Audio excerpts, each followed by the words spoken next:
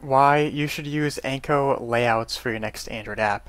So what Anko layouts is for Kotlin is a way to create layouts such as views and layouts without XML. It uses pure Kotlin. Now you may be thinking, why would you use this? Well, how come you wouldn't use the XML? It's great. You can use the design layout tool. You can drag and drop things. That's really great and all. That's really great for development, but the Anko layout I think is 400% faster than the XML. Um, and that's great because you see all these companies spending billions of dollars to get their website to run 2% faster, and you see layouts that are 400% faster.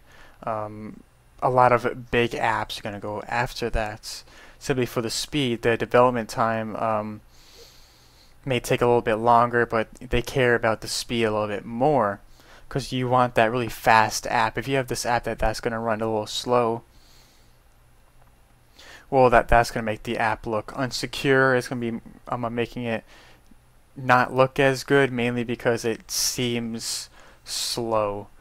And with layouts, it doesn't affect performance too much, but if you have a lot of stuff going on for your layouts, building the layouts, this could do wonders for you for development. It's not going to speed up your whole entire app by 400%. Exactly. It may speed up your development, your startup time for each activity and fragment maybe by like, I don't know, 5%. I haven't done the numbers yet. I will in a later video, but um, just the speed alone, 400%. That's opposed to the regular XML layouts, to the Anko layouts with Kotlin. Now, when you do the Anko layouts, you can't use the layout editor, the design layout editor, mainly because it's not XML anymore. You can't drag and drop things into layout. I never really used that. I just use the preview, and that doesn't even have the preview, the Anko layouts. Not yet. Maybe in the future, since IntelliJ is Kotlin, maybe they'll and Google is supporting Kotlin now. Maybe they'll put it into Kotlin and be able to have that in the future. But as of right now, that's not in there. You can't preview what you see. So I would recommend building your layouts with XML, and then you're able to convert the XML to Kotlin now.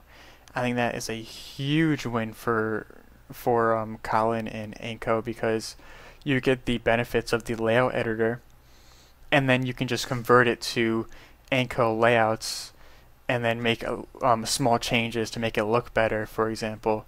And that may take only like 5 or 10 minutes, maybe even half an hour or so, and you don't have to struggle with creating layouts with Kotlin and Anko, because it is a little bit it looks a little bit nicer than XML, but it is a little confusing when you get started creating Anko layouts. So they're a lot faster, which will make your app speed up, not by much, 400% faster as opposed to the XML layouts, but in actual app performance, how our apps do well, it's mainly the code that's slowing us down, not really the layout. So you may see like a 5 to 10% startup for each activity speed, and that's really it. Not really a huge amount, like 400%. Like people are claiming. That's mainly for the layout differences, not for the code. So I think you should go for it just for the performance alone if your app needs the performance boost.